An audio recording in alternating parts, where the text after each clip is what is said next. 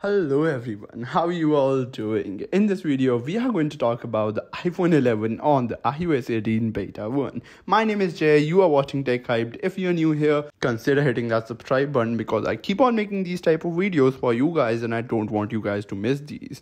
Let's get right into today's video and I'm going to talk about both the iPhone 11 Pro and the iPhone 11 Standard in this video. So if you are watching this on your iPhone 11 Pro or for your iPhone 11 Pro, this video applies for both of these devices. Let's get right into this video. Alright, so it's been a couple of days that I have been using my iPhone 11 on the iOS 18 Beta 1 and I have came to a conclusion that iPhone 11 performs... Wait. Do you think I'm going to come to the conclusion of this video right away? No, I want your watch time, alright? Just stay here. I will talk about everything in detail so that you should know everything before installing it or considering installing iOS 18 Beta 1. Okay, so let's start up with the performance itself. The performance of iPhone 11 is surprisingly good compared to the iPhone XR and the iPhone XS. Now, if I'm comparing it to those devices, the performance is really good and much better than those. But, story does not end right there. This doesn't mean that it is performing great by any means because iPhone XR and iPhone XS is performing really bad and are just struggling on the iOS 18 Beta 1. They are getting overheated and the performance is just really bad. The animations are having some lag and obviously we have some resprings on those devices as well. So the iOS 18 Beta 1 situation on the iPhone 11 is not as worse as on iPhone XR. The performance is adequate and it is not as bad as those devices. You can still work, you can still use those devices.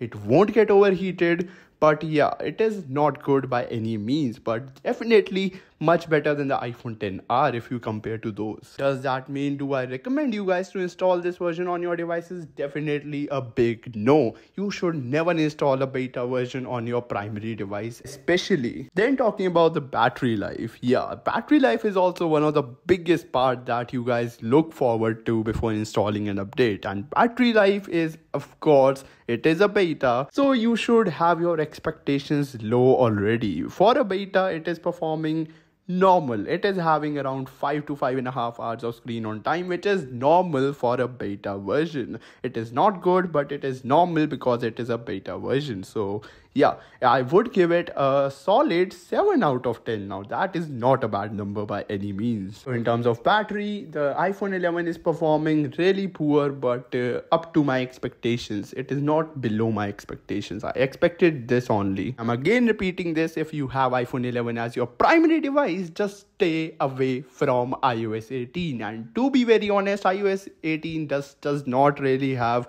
anything very exciting that you should be excited about to install. And things like control center, that is pretty cool and new. It is customizable and all, but just have some patience. Even if you will install it on your device, you will play around with the control center, you will use the new features, you will be able to just customize your home screen and look really dope. The icons look really amazing in dark mode, but trust me, after some time you will get bored. And when it comes to practicality, the iOS 18 Beta 1 sucks on iPhone 11 as well.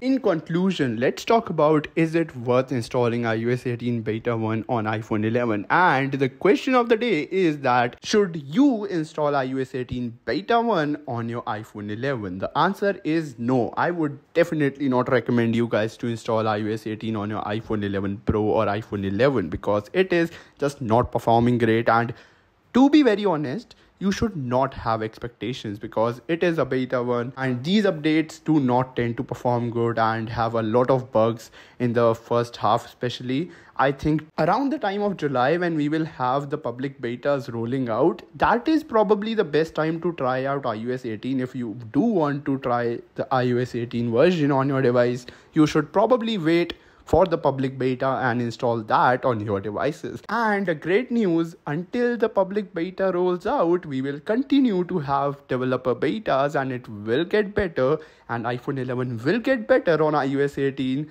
and we will have more new features. So it is a great deal to install and wait for public beta. Well, thank you so much for watching this video till the end. This is me, Jay, aka Tech Hyped, and I am signing off for today. Make sure to hit that subscribe button if you're new here. I will catch you guys in the very next episode. Peace out and have a great day, everyone.